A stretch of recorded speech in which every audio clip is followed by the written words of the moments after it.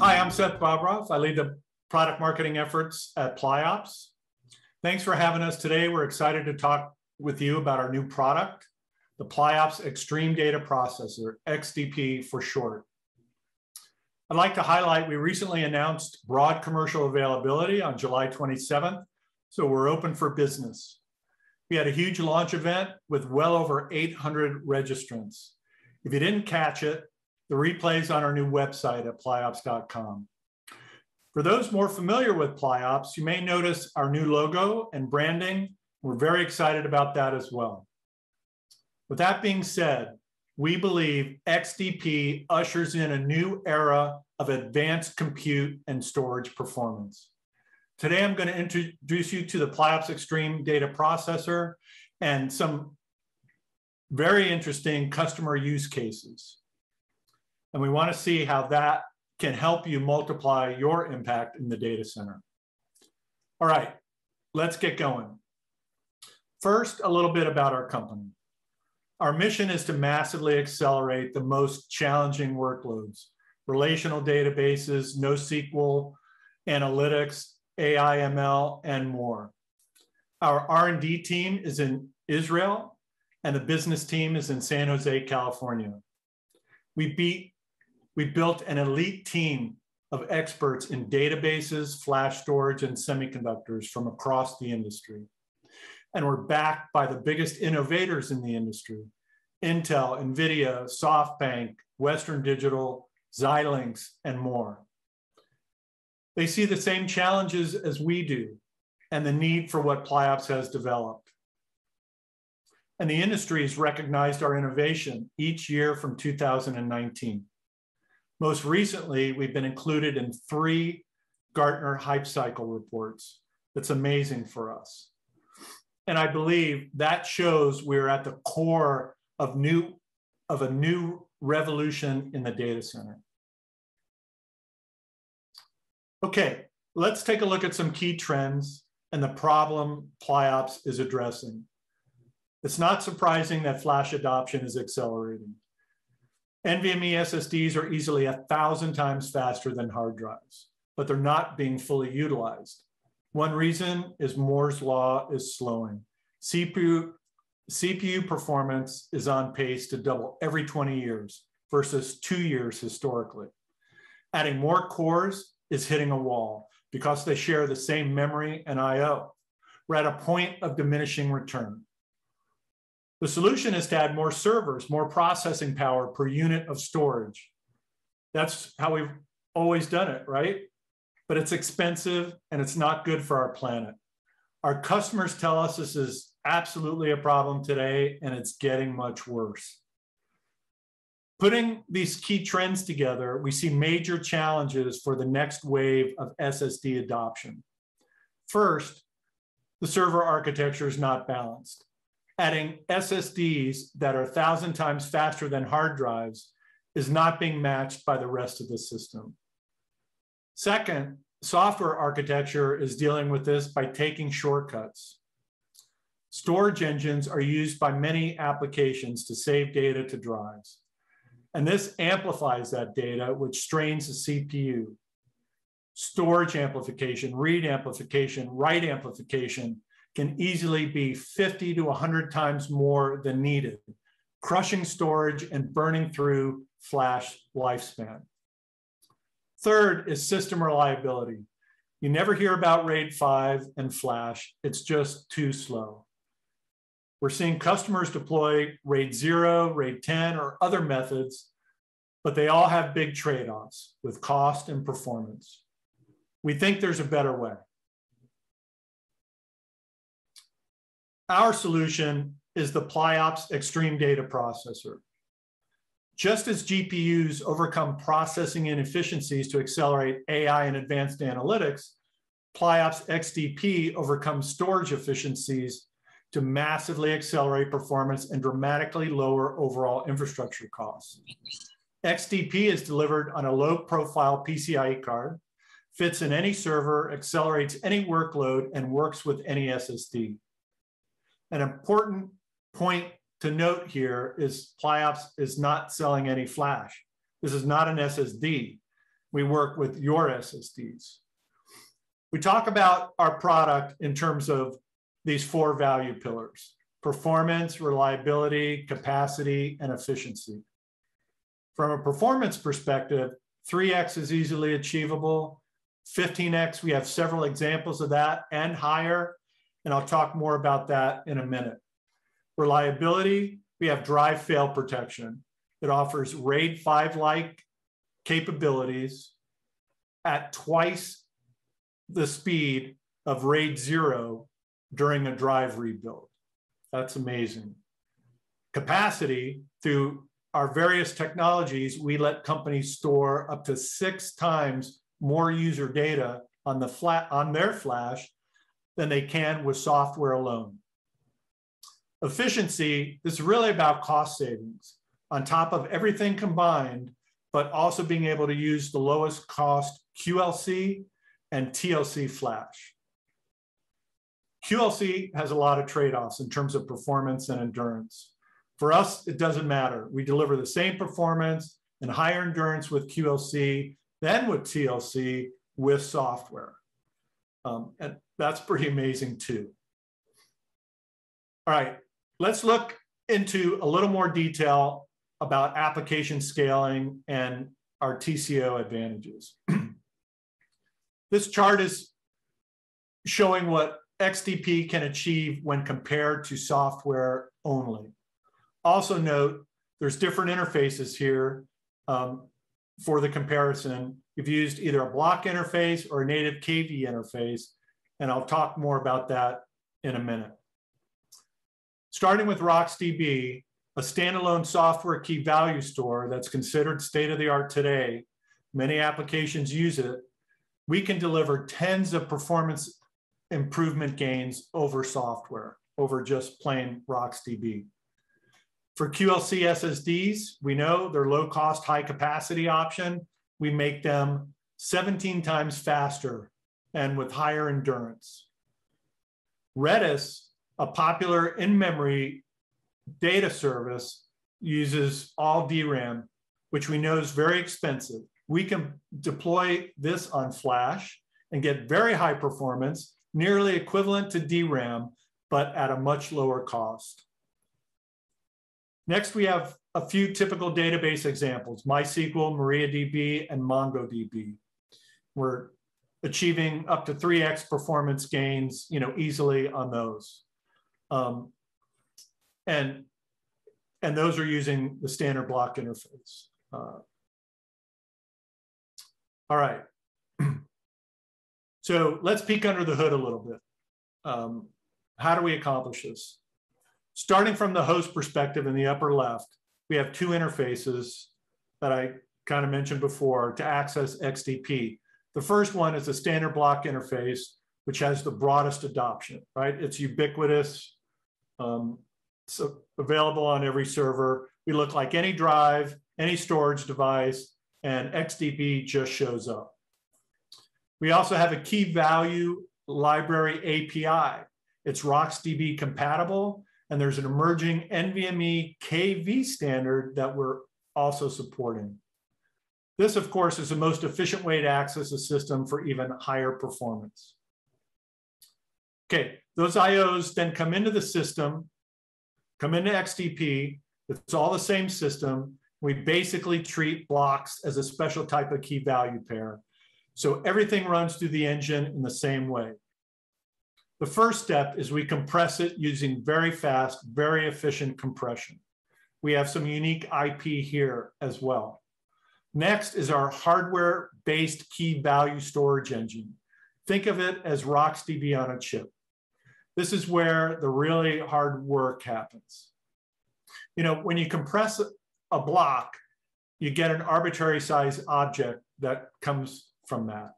Flash, of course, has fixed block sizes. So how do you match those things up?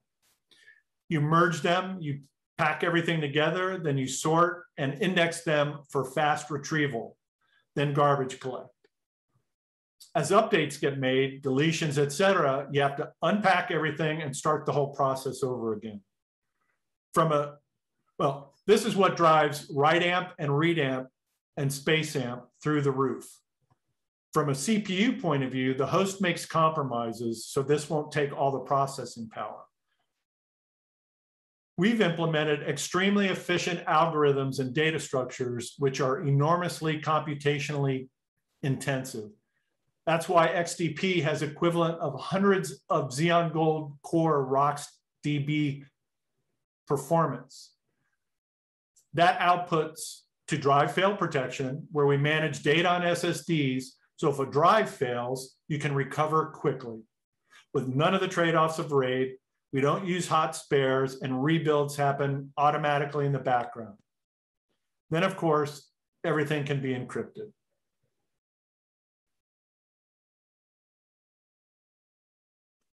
Now I'd like to talk about some of our interesting use cases from customers. Here's one from a top cloud service provider. It's their EBS-like solution for their customers. They're looking for higher density storage, lower cost, and a reduced downtime. It's a reoccurring theme. We hear this more and more from customers. In this case, they want to use QLC SSDs to address the density question and a lower cost. But they're concerned, as they should be with QLC, because they wear out faster. The more you write to them, the more they wear out, like tires on a car. The more you use them, they wear out. On the left, we have their current configuration, which is disaggregated storage using an open source distributed file system like Gluster. Disaggregated storage, as you know, has several advantages in terms of cost efficiency and scale. It's built using standard servers, NVMe SSDs, fast NICs, etc. The current TLC-based solution has 1.5 petabytes of usable capacity, but they suffered from more than 1,500 SSD-related failures or rebuilds per year. The Pliops optimized configuration in the middle has 3 XDB cards per server with QLC SSDs behind them. With XDB and QLC, they're able to scale usable capacity by nearly 3x to 4.3 petabytes in the same footprint. That's incredible density. And of course, QLC is a lower cost. To get to 4.3 petabytes in their original configuration would take them 28 servers to accomplish. So XDP lets them avoid 40% additional cost if they were to stay with their original configuration. They chose XDP because it performs better than anything else that they've seen. And XDP gives them one solution that works for many different SLAs and lets them standardize storage across all their application servers.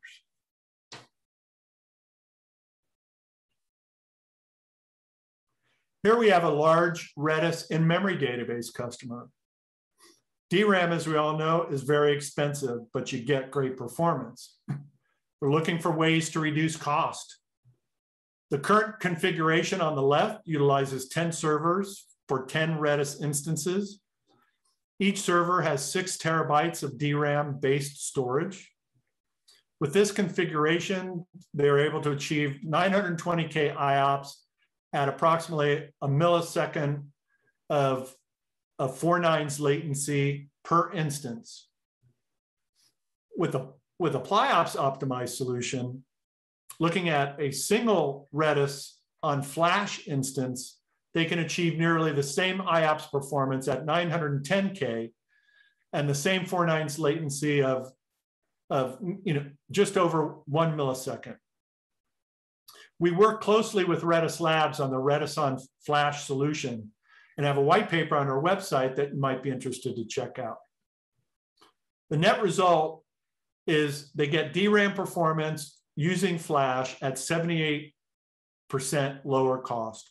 More affordable capacity allows them to analyze months of data at a time, giving them better insights to their processes.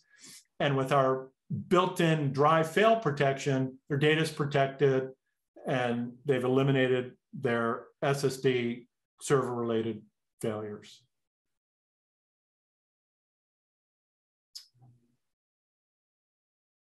Got one more use case for you here. This is an e-tailer, was pushing their internet as a service or infrastructure as a service provider for higher performance, and they had very rigorous SLA requirements.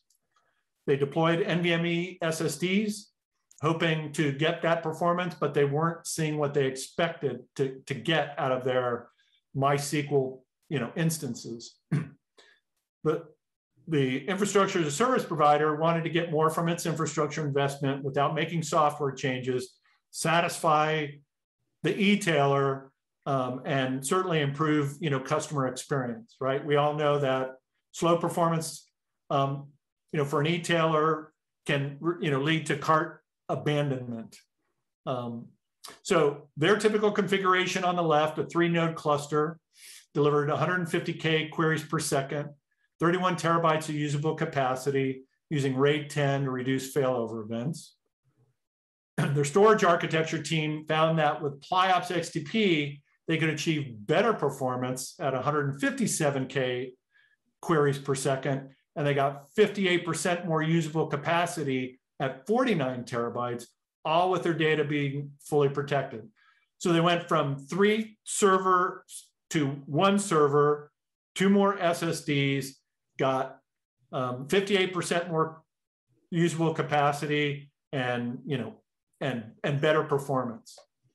So from a cost perspective, they were able to save 54% compared to their original configuration.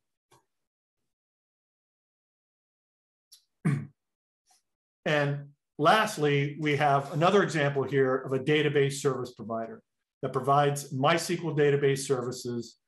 Their current solution entails 3 servers, each deployed with 2 SSDs using RAID 0, which, as we know, is fast, but there's no protection whatsoever.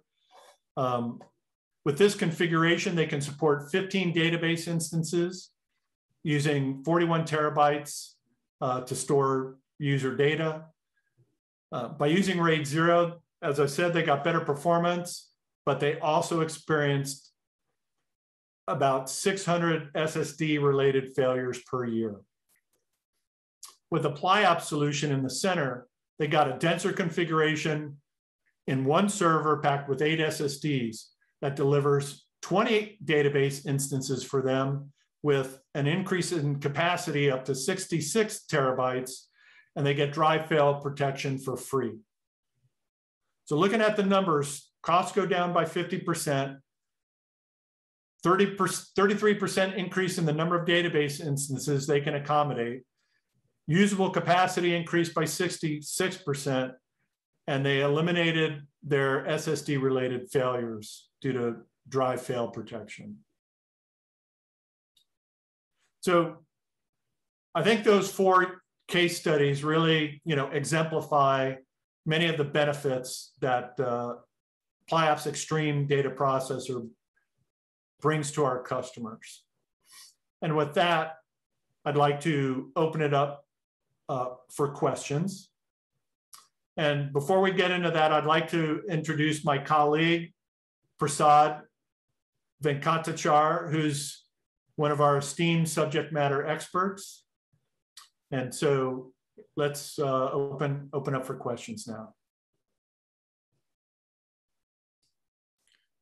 Hi, Dan Frith here. I had a question at the start of the presentation. You talked a little bit about IoT workloads and trying to simplify those.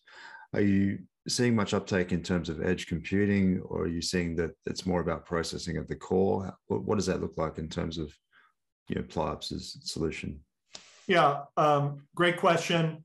The customer base that we have today is primarily at the core and in large cloud service providers.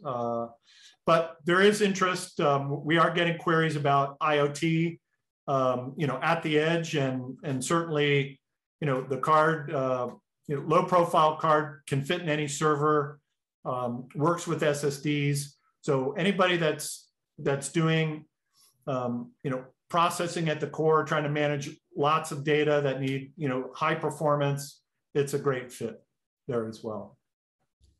Maybe Dan, I will add one point to that. The one requirement at the edge is where there is lots of right, like typically these are smaller servers with lower storage capacity.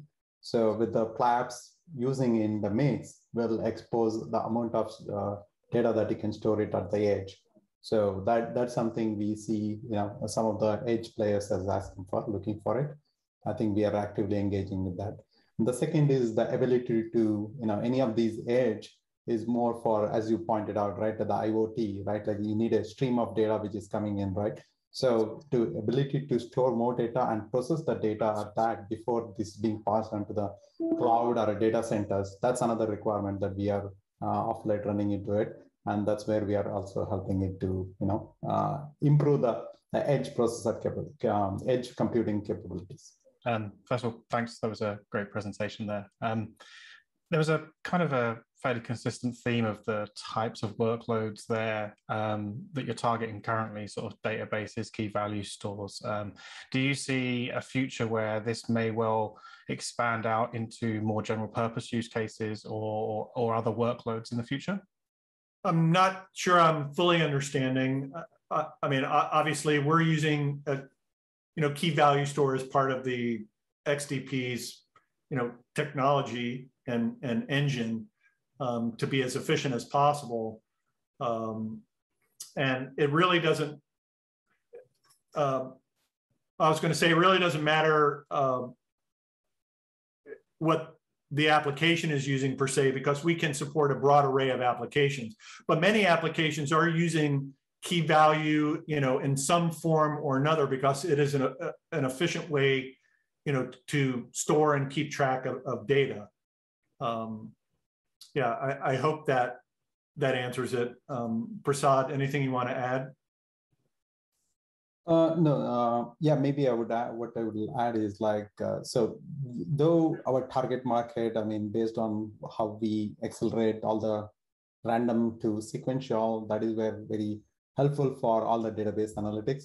But to be honest, like, so any Flash-based workload, which needs a faster data access with a lower latency and the higher capacities, is we find that as a sweet spot. So Max Mortilla, I have a question here, and it may be a very stupid question because I'm not a Redis expert, but I was quite intrigued when you were presenting the use case with Redis and showing that you are going from system which had 6 terabytes of RAM, assuming that it's an in-memory database. And with the Pliops use case, you were using 6 TB. I don't know if it was RAM or if it was capacity from the Pliops side, and then using SSDs. So that kind of triggered the question to me, if what you're doing there is kind of replacing persistent memory, or if it has anything to do with that, if you're competing with Optane or whatever, it's kind of got me puzzled somehow. If you can explain what's going on there in the Redis setup. Yeah, let me give you my response, and then Prasad can add further to it.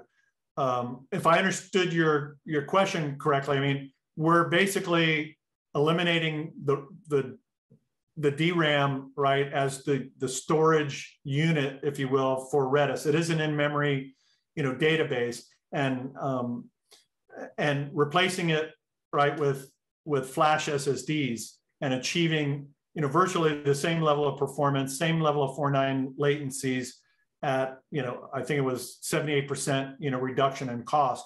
And all the IOs are coming from the flash. It's not cached, in another DRAM layer. So I think high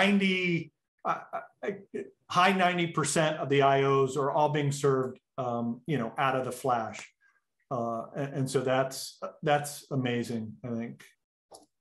I think Seth has covered. Yeah, so our value prop on the Redis is more about like, so if, we have a running into a recent customer where the amount of data that you could store for doing any sort of analytics with the in-memory is for that customer requirement is, for that customer, they can only do it for 1 week. But the execs is asking, I need to go back to 6 months of data. I can't make a decision of past 1 week of data. how do you expand that kind of a footprint instead of 1 week to right, like go to 6 months? So that is where our solution will be of very immense benefit, because you can't keep adding more servers to go from 6 terabyte all the way up to let's say for 6 months, like maybe from 10 servers to 100 servers. So that's from cost prohibitive and operationally very complex. So that's where Redis on Flash with Pliops will able to meet the challenges of higher capacity of data, where execs can go back to 6 months of data, and this is all again like economically scalable as well. So you're able to store huge amount of data up to, let's say maybe go from 6 terabyte all the way up to 100 terabyte, still everything served at the close to the DRAM speeds. So thereby you're not compromising on the performance, but you're helping immensely in terms of like how much amount of data you can serve for any of the analytics or business insights you want to generate. And the third factor is it'll be immense benefit in terms of the cost reduction. Yeah, thank you. I think it will be interesting to see the architecture of how this changes. If you have anything on the website, that will be really cool. Thank you. Yeah, we do have a white paper there. We worked with Redis Labs on the Redis on Flash solution, and I think they were pretty blown away with what's possible with Pliops. So you can check that out, or we'd be happy to send it to you as well. This is Alistair Cook. I saw in one of your examples you showed Pliops being used to then be a platform on top of which a scale-out storage solutions was built. And I think this heads towards Jason's earlier question.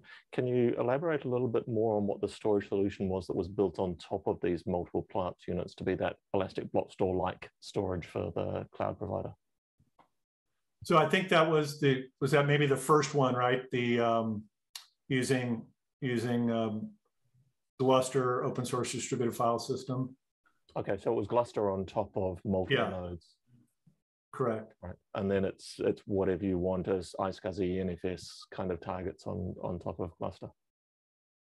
Well, oh, no, it's Gluster. No, it's XDP right on top of that with the storage built behind the Extreme Data Processing. Well, thanks for joining us. It was great to meet everybody. Appreciate the great questions. Hope you got a lot out of it. And we've got a lot of information on our new website. Feel free to check out pliops.com. And thanks again.